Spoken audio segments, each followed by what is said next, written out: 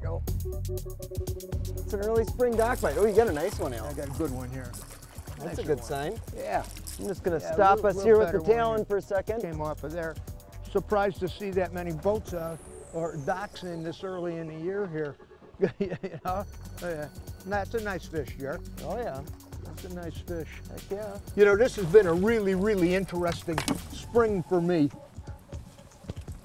It's been really a lot of fun, let me tell you. My spring trip actually started, nice fat bass, Jer, good fish. Man.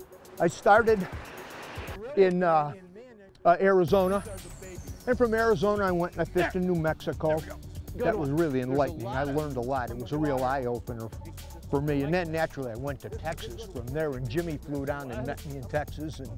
But we did quite a bit of fishing in Texas. Texas in spring of the year is a phenomenal place to be. What do you want to catch? Cats, stripers, largemouth, smallmouth, crappie, everything is biting. And it's biting big time. I love spring in Texas. Then we went up to Oklahoma, played on a few lakes up there. And then I drove into South Dakota and hooked up here with Jeremy. He had a couple of speaking engagements here in the southeast part of South Dakota. And he said, why don't we fish a few of these lakes in this area? We don't have a lot of experience here, so that's what we're doing. And I'll tell you one thing about all of the guys at the edge, they love to explore new water. And it don't make no difference what the fish is. What do you want to catch? White bass? He pounded them yesterday. And there's the white bass, crappies, largemouth like we're fishing today, smallmouth, muskies if it's legal, pike, catfish. We won't shy away from a carp. Jeremy will definitely chase a sturgeon when the bite is right.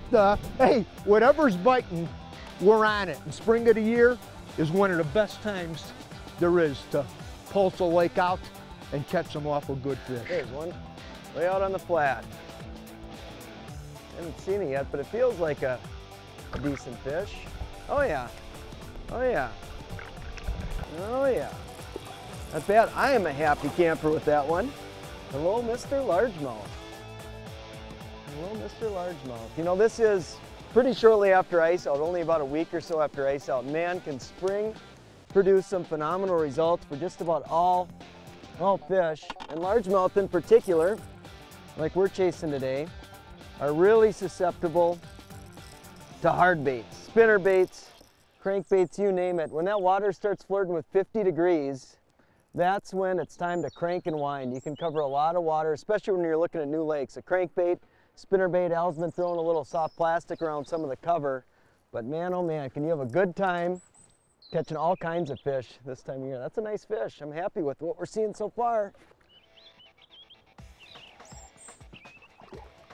Largemouth by nature like to be around cover. They're a cover-oriented fish for the most part.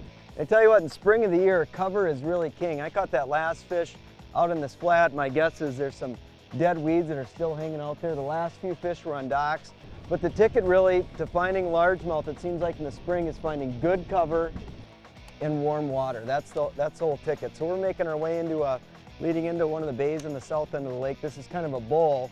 But man, oh man, if you see a piece of cover this time of year, more than likely there will be largemouth around it. Any cover holds fish.